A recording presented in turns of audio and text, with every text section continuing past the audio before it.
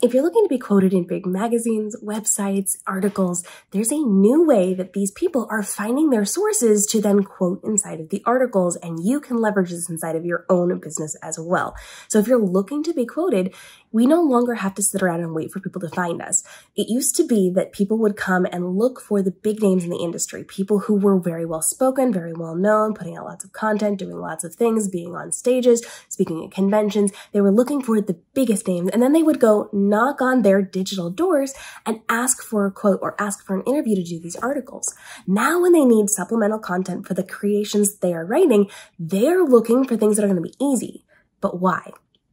Because in the past, when they had to knock on the digital door, send the email, send the text, make the phone call, they would have to wait around for that person to then craft something and send it in. And that could take a really long time. They may or may not get it. So instead of coming to knock on my door now and ask me to have a conversation about a topic, now they're going to the internet. They're looking on YouTube, they're looking on TikTok, they're looking on Instagram, on people already speaking in this area. And they're specifically looking for people talking about that topic. And if you already have content out about that topic, now you've spoken on it and you have quotable content. So now these people just have to listen to your YouTube videos or your TikToks or your Instagram Reels, see what you've said, and they can pull a direct quote out of that video and use it in their article and credit you. Now, sometimes these people will come knocking on your door saying, hey, we're going to use you in an article. Can you expand upon this? But more often than not, they're literally just quoting you and leaving it at that. They're not even telling you it happened. So if you don't have your Google alerts set up, that's something you absolutely need to get set up right now. We've done videos on it. I'll link them for you. And you want to make sure that you have as much content out about your topics as possible, because these people are going into TikTok, they're going into YouTube, and they're pulling really good quotes. So as you're making content, short form or long form, be looking specifically for your SEO. Pay attention to the titles that you're using on this, the captioning or the description. And then have sound bites within your videos, especially up front. Load those in the front of your videos, especially the longer form videos, so that when someone is coming to look at a topic, to gain information and knowledge about a topic, they can get some of those sound nuggets, those little sound bites, and use them in their articles up front. They're going to stick around to watch more of your content, to see a different content that you put out, and potentially to reach out to you to then expand upon it.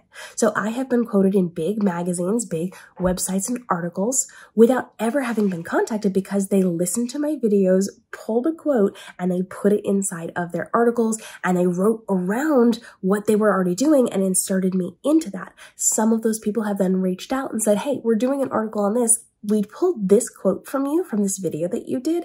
Can we talk more about that? And that gives them content that they can use because it's already ready to go. They can just grab it and use it however they want, which is debatable ethics-wise, but it is something that they're going to be doing. But it also gives them the opportunity to get more information, either before the article is published or after the article is published. I've had people come to me and say, hey, this is about to come out. We'd like to quote you. Is this okay? Can you talk more about this? I've also had people say, hey, here's the finished article that we've put up. We quoted you from your video and linked back to your video in this one, but do you want to add anything? And they asked me to add in or to expand upon it, at which point I would explain what I had said in that quote, send that back to them, and they can just add that into the article or change the article dramatically to fit with having a deeper conversation with me. So if you want to be quoted, no longer are people waiting to see if you can pull out a good quote. They're looking for the good quotes, and then they're going to let you maybe expand upon it later. So use your content as a way to convey your message with those sound bites so that they can use them as quotable content inside of what they are writing and link back to you, and then have that deeper conversation if they want.